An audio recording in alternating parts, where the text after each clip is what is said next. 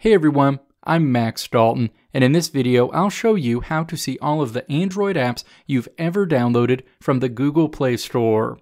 If you've owned multiple Android devices, you've probably downloaded a lot of apps from the Google Play Store, over time deleting the apps you no longer felt like you needed.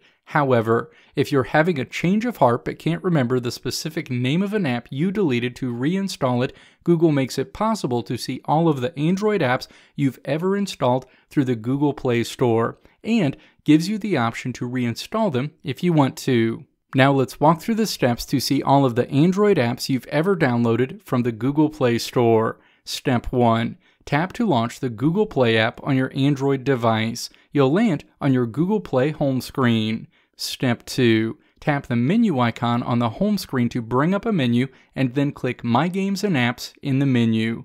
The My Apps and Games screen is displayed. Step 3. Tap Installed to see a list of all apps currently installed on your Android device.